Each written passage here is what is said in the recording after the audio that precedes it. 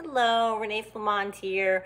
The last topic of this week I wanted to go over is a question I get asked all the time as well, and how to get unstuck. Last video we talked about when we are stuck in the middle, in the thick of feeling like we cannot break away, we still want to spend time with that narcissist. We're brokenhearted. Yes, they devalued us. They're off with new supply. We're stuck in the place of all of it. And I can talk until I'm blue in the face. That is a place we all go through. Blue in the face? Did I say that right? Or did I say blue in the place? You know, I don't know how to edit, so it'll just be there if it's an error. But how to get unstuck from your narcissist, there's a few things, you guys, that I want to say. And one of them is, and no one's going to like this, but time does have to pass. Time does have to pass. And you will be shocked when time goes by and you look back in. There's a few of you in the audience that we've discussed this through the couple of years with this channel, and we've said to each other, we can't believe how long we've come. I have some viewers that have been with me since the beginning, and our little channel that could, man, I love that we're over 600 videos now and we have a loyal audience, but we talk about how stuck we were and how now we're not. And a lot of that is the passage of time, but there are things that you can do to alleviate the feeling of being stuck. And we're going to talk about those. Let me break that down. And again, the reason that I'm doing this is because it's one of the things that I hear so often. I hear people stuck on their narcissist a year after not even seeing them anymore. I see it happen, okay? And I want to explain a couple of things.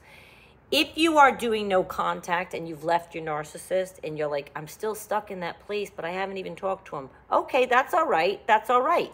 Everyone's path is different. How long it takes you, there's no magic number. There's no magic number. But I guarantee you that if you look back and you break it up by 6-month periods or 3-month periods or a year, whatever you've been away from them, think of it. I bet you're better off now than you were 6 months ago. I bet you're in a better position. And you might say, well, no, because 6 months ago I was with him. We just broke up, so now I'm in the middle of all this. Okay. If you're watching this channel, you've determined he has narcissistic personality disorder, right? Okay. So 6 months ago was a better place for you? Are you sure? You were in the middle of love bombing and you were being duped. You guys know I've made many videos on it. I think that's the worst position to be. The worst in the entire gear shift of positions that you go through with the narcissist.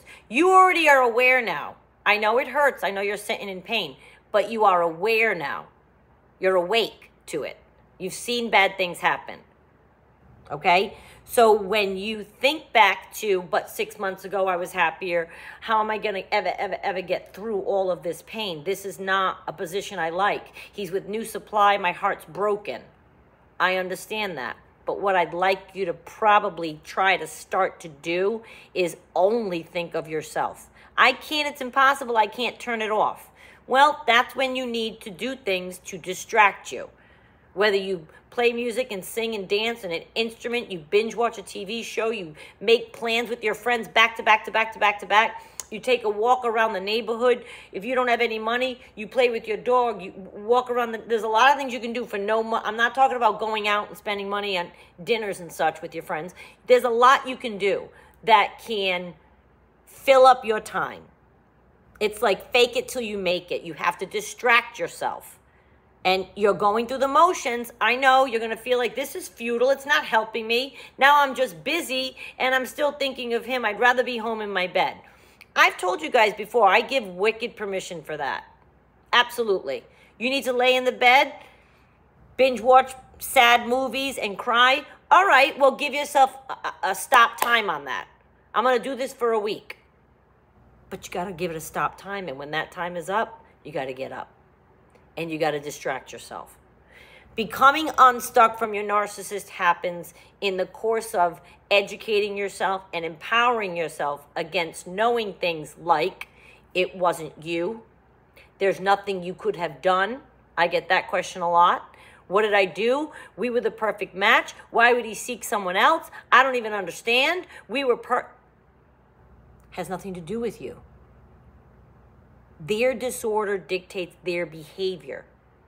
You becoming unstuck from your narcissist is when your heart and head are going to match in line, and you probably understand a lot about their dysfunction by now, if you've been watching this channel, and others, I hope. And then your heart, though, is still in the feelings place. If you start to think, like I talked about on the last video, oh, he wasn't real. Your own pronoun, mine is he for a romantic partner. Insert your own to make the video your own. We always say that. Oh, he was never real.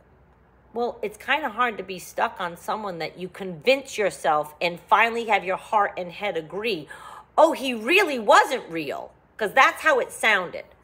I knew here first that who I had met wasn't real. But then once my heart caught up, it was a different thing. It was like, oh, you meant it. Oh, videos that I've been watching. You mean it when you tell me he's never going to change.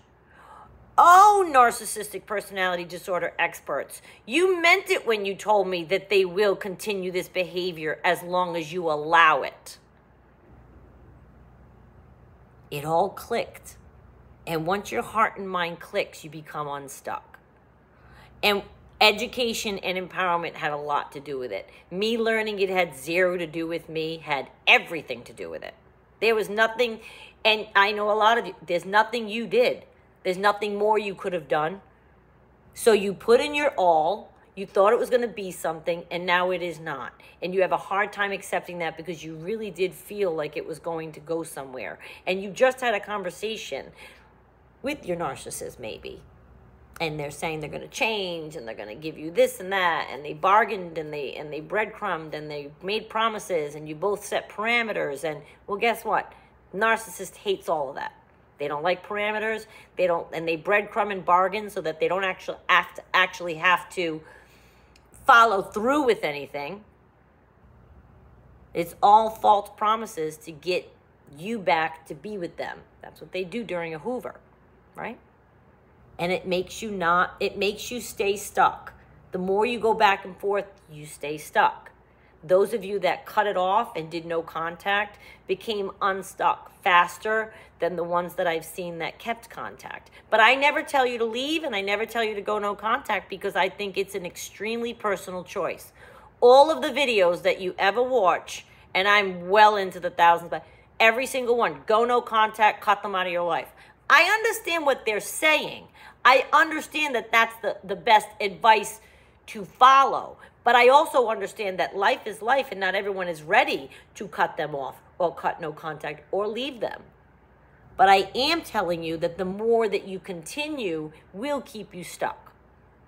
It will keep you stuck. For the year or so that I kept getting a phone call every month that he was going to come through town and let's have coffee, whatever, it was keeping me stuck there. It was keeping me stuck there. And had I not finally cut it off and said, no more, you're not allowed to come here anymore, then he would still, I think, here 2 years later, still be calling me once a month and coming over. If I allowed it, sure. And what would that have done? That would have kept me stuck. So again, I'm not telling you to do no contact and finally break away. But what will happen is you will become in time unstuck. If they're not in front of you and you don't talk to them and you don't look into their life. I don't have any way of, you know what I mean? There's nothing in common. He was an older man. He wasn't on social media. I have no idea what's going on in his life. And I don't care. It's a wonderful place to be. Talk about not being stuck. The only thing I care about is if he's hurting someone else right now, which his pattern shows that he probably is, hurting multiple people right now. Oh, I'm going to sneeze. And that kills me for the new person. Because, I mean, it breaks my heart that any person would ever have to go through the pain of this kind of withdrawal from this person, that place where you're just stuck. I had a client say, I'm sitting in it. I'm sitting in it. That's a great phrase to describe how we feel when we're in the middle of the discard, or maybe you just broke up with them, or you're in the middle of trying to break up with them, or you're back and forth with the Hoover right now. I've done all of it. So new people that have that you'd have to look up old videos, but I've done all of it. I took a long time to finally go no contact. I made all the mistakes. That's why I started this channel, to try to help you guys. Okay? And through the channel, I was still going through it in the beginning of this channel. So I definitely understand being stuck in that position, and I know it's terrible. Remaining with them with a toe in your life or whatever, that'll keep you stuck. And I don't mean, when I say try to distract, it doesn't mean go out and date a bunch of people, but try to do something for yourself to make you feel empowered to go with the education you're learning about with this disorder. And then empower yourself by doing an activity you like. Go get some endorphins, take a walk, and you'll become unstuck. But time, the passage of time is magical. And I just want you to know the 6 month is going to pass, whether you see or talk to them or not. You'll be further along if you don't.